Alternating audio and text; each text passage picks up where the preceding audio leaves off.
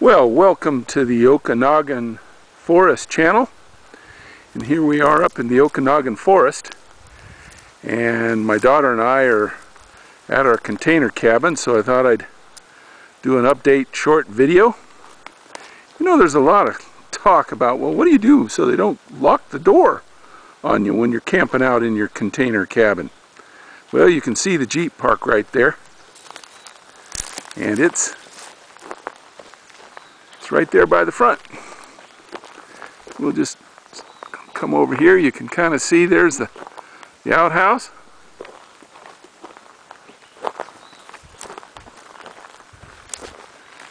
And this being Memorial Day weekend, we are here at the container cabin. We got the flag out. All due respect. Now I'm going to walk inside for just a minute. Now, of course, when you're camping up here, we've been up here for about a day, and as a result, it's pretty messy inside, but I'm hoping that we can get enough of a look. On the left side is the desk. There's some wood. On the right side is our cooking kitchen area. And maybe get a little better view there. And it's pretty simple. Pretty simple stuff here.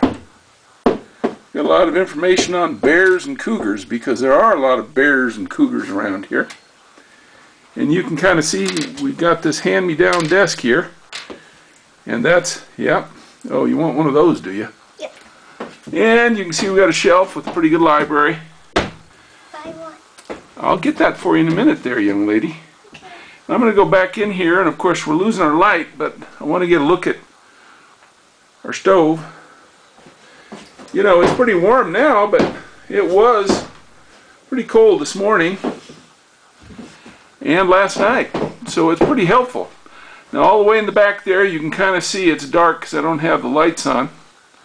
I have a propane little lantern back there that would light that all up, but that's where our sleeping bags are. So this is very simple, very primitive, but it's a pretty good container cabin, and I've got a lot of good stuff to read up here, as you can see. And come right up here. There you go. There's some more of my reading material.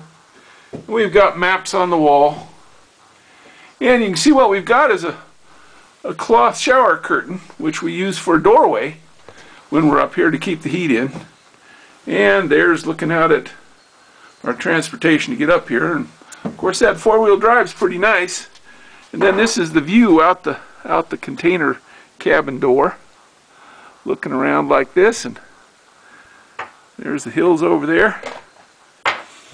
Well, I hope you enjoyed this update, brief review of inside the container cabin. It is, as in the other pictures in the snow, you can come out here and you can pretty much see, now I don't have a fire going right now, but you can see that's pretty much what it is. And there's really no rocket science involved here. None whatsoever. But talk about a secure, great structure. And this is, as I say, Memorial Day weekend, so you can see the way the forest looks. And it's pretty quiet now. We understand there's been a bear marauding around here, so we kind of keep an eye on that. And that's a 360 all the way around the camp area.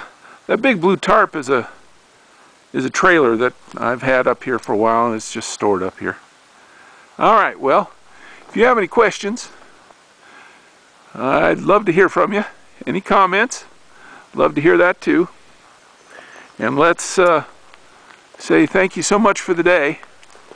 And thank you for all those who paid the ultimate price so that my daughter and I could have the freedom to come up here and have a day in the forest together. Good luck to you. Happy trails.